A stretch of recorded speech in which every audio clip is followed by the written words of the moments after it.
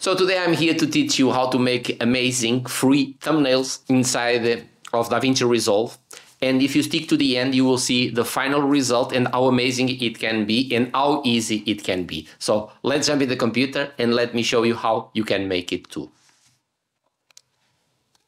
So here we are inside of the edit page of Davinci Resolve, as you can see, and I already have this thumbnail that is going to be the thumbnail for this video, and I'm going to teach you how to create this thumbnail and you will see how easy it is. So let's delete everything and it's done. So first thing you have to do is import all the features that you're going to use in your video. I already have here, so I have this YouTube icon, I have the Davinci Resolve icon, and I have the background that I downloaded. And the first thing I'm going to use is my background, so I'm going to put it here. And now on top of that, I'm going to put the YouTube logo over here in the middle. I'm going to select it, I'm going to resize it because it's too big. Let me put it like this. Now let's write some text. I'm going to come here to the titles over here and the text plus. I'm going to drag it over and put it here. And I'm going to type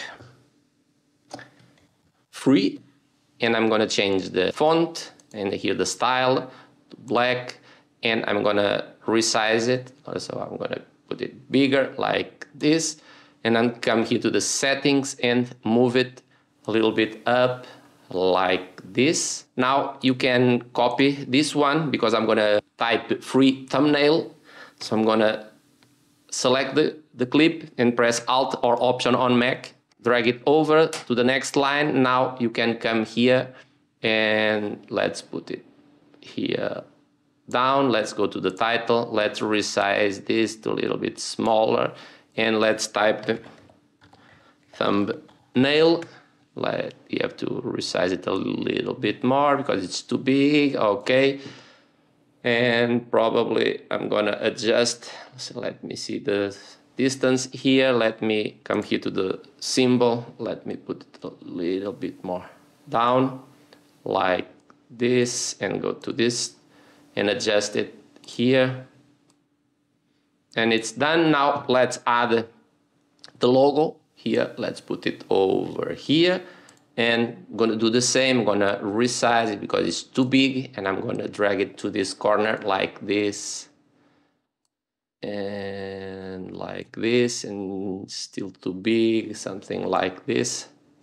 Of course, you don't have to do it like this. You can come here, select this, and now you can drag it to the place that you want. I'm gonna put it somewhere around here. And now if you press it, disappears. Now I'm gonna add the border, that yellow border. For doing that, you come here to the effects, add an adjustment clip to over here. And now inside the adjustment clip, come here to the color border and you drag it to your adjustment clip. And as you can see, it has this. Now it's very easy. You select it, come here where it says effects inside, and now you can adjust the border. I'm going to change the color.